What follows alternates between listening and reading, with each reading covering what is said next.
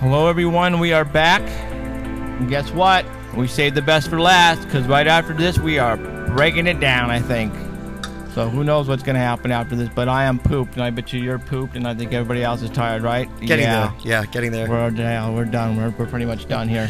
Well, guess who we have here? Mr. Murphy from Factor Faked, SyFy. Thank you for hopping on really quick for us here. I know it's been a busy weekend. It has been. But it's been fun. I think everybody had a blast. Total blast. Total blast. You know, Anthony Sanchez did a fantastic job for being his first time doing something like this. You know, this is really cool.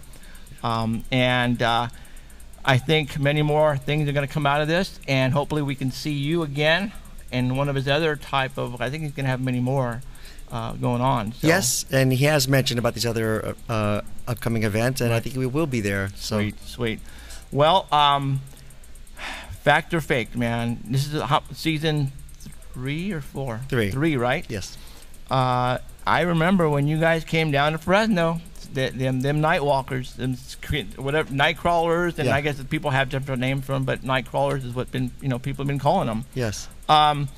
Your show is different than what I have seen in the past, and it's, I don't want to say Mythbusters per se, but you guys go out, look for great stuff, and because nowadays there's CGI, there is people who like to just go out and hoax, put stuff on YouTube, and people see that and go, oh my God, that's the real stuff.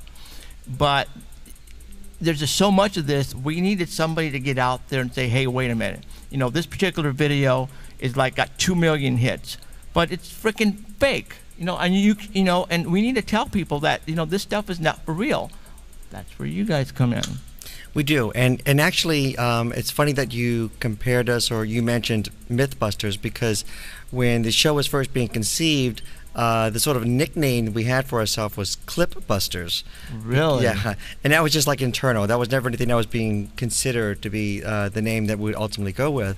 But what we really tried to do is try to validate the legitimacy of a video that is claimed to be paranormal in origin. Right. So if in that process we find a more reasonable explanation that does not make the leap to paranormal, and we have a consensus, we'll say that. But even if we have a split decision, we'll each voice our own opinions. Right. But sometimes, like in the Nightcrawler case, when we don't get close to replicating it, and then we have an investigation that suggests that there is something to the original video, then the case remains open, and those are my favorite cases. Right, and that's where the audience get to make up their own mind on it, because basically you have given everything you can to say, here it is.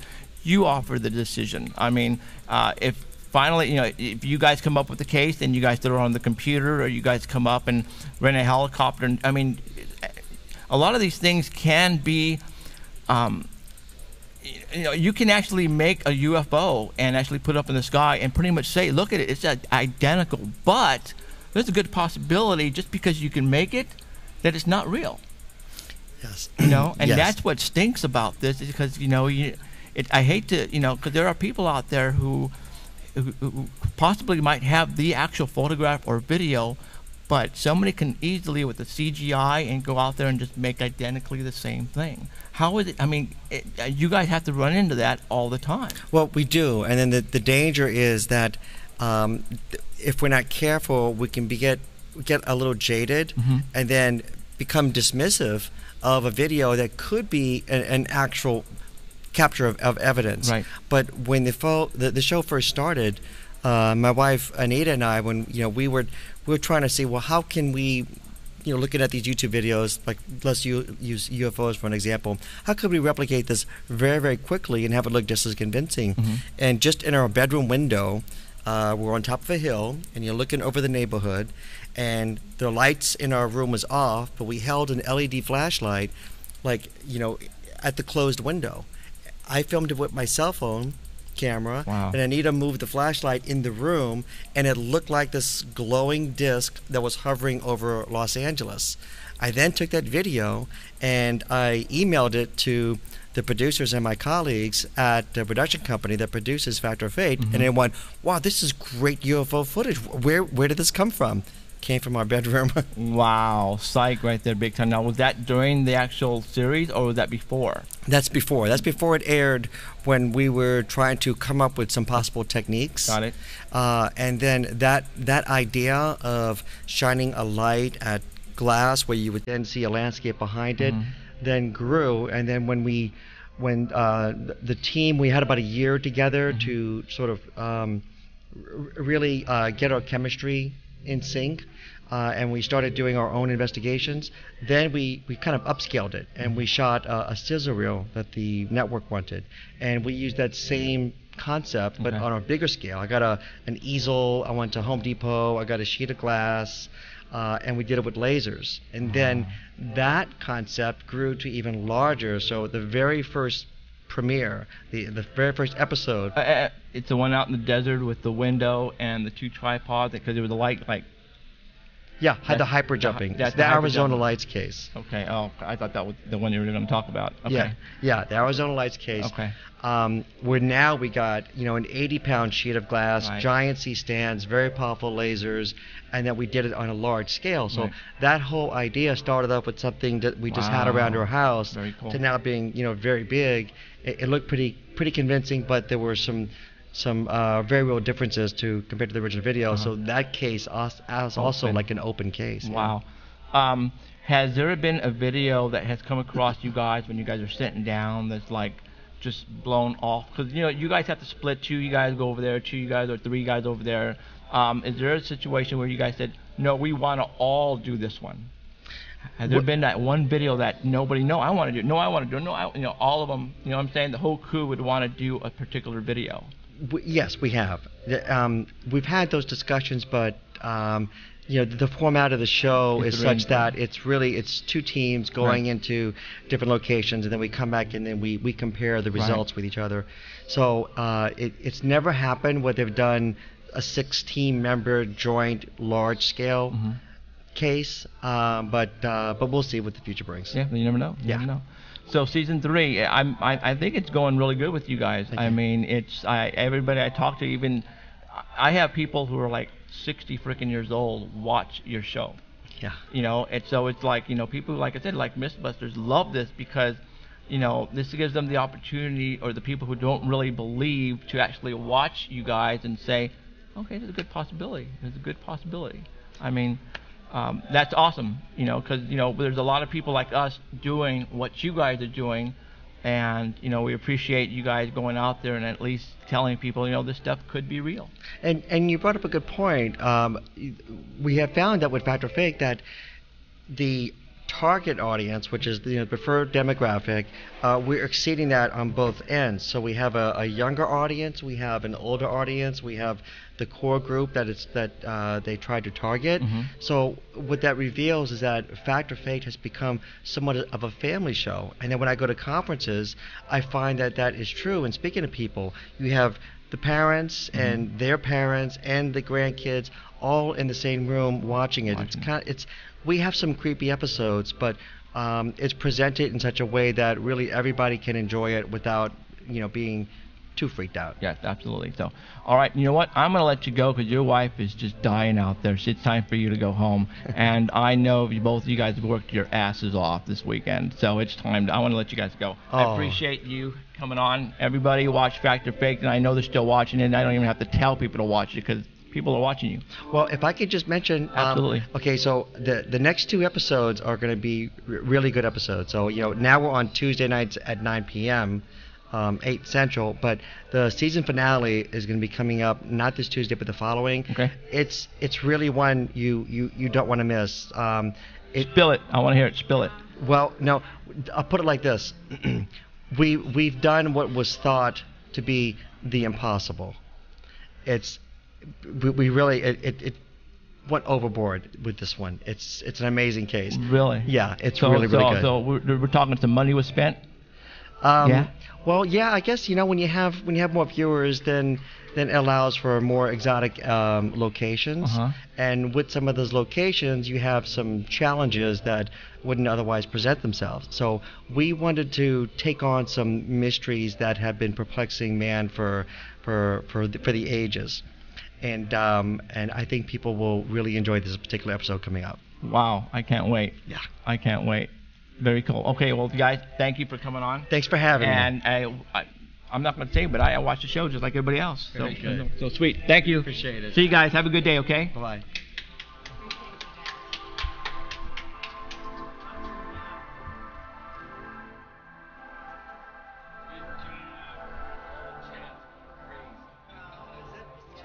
What's that? Our chat's nuts. Everybody just cats on cats nuts. They're like, oh, dude, finally somebody we watch on TV. No, that's fine. That's fine. So, thank you, guys. No.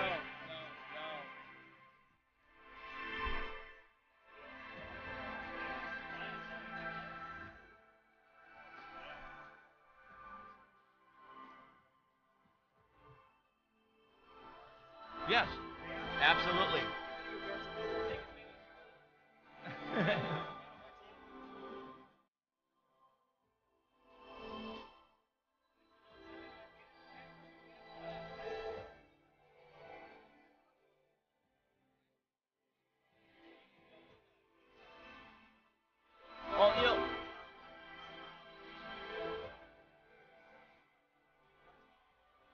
Well, no, this is live stream video on live stream. So, uh-huh.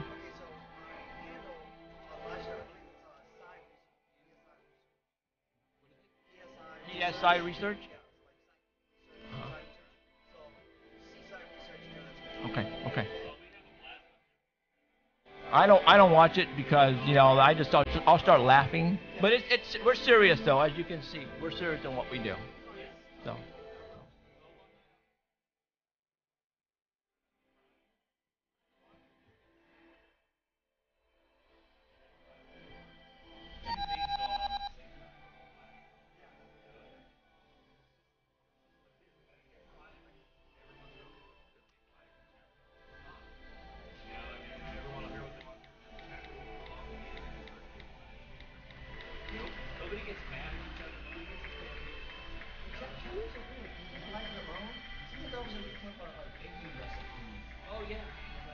No, this one's not that. It's everybody almost just having to do kind of technical stuff. Nobody gets offended, nobody gets mad. They know we're just having fun.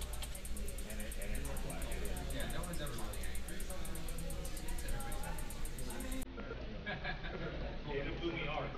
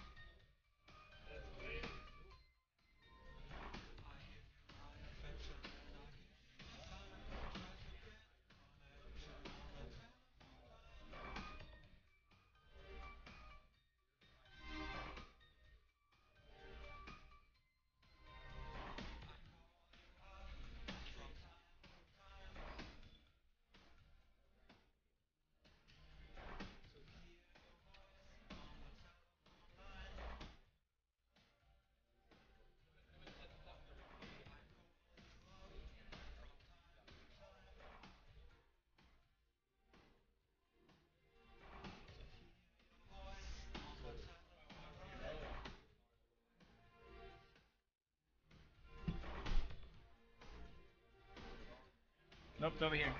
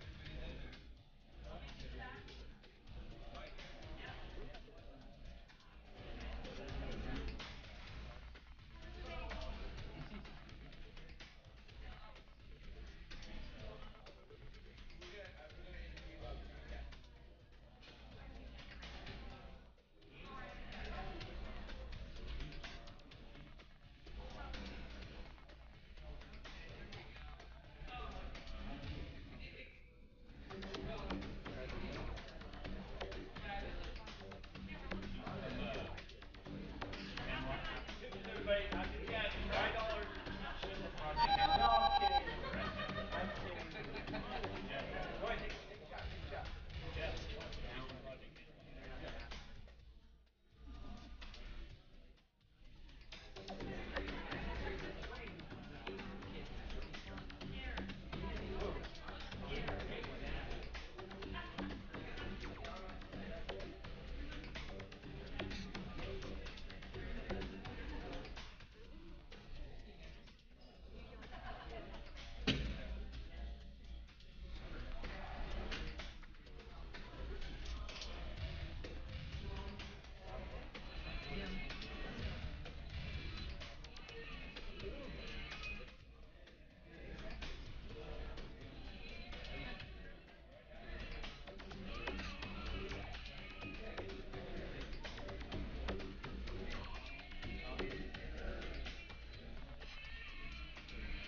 That's a wicked sound.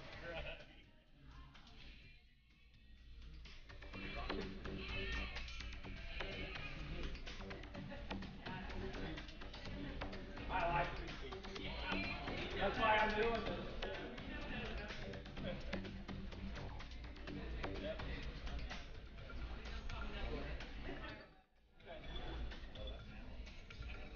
Cal, I misplaced my water, dang it. Oh, this is my wife.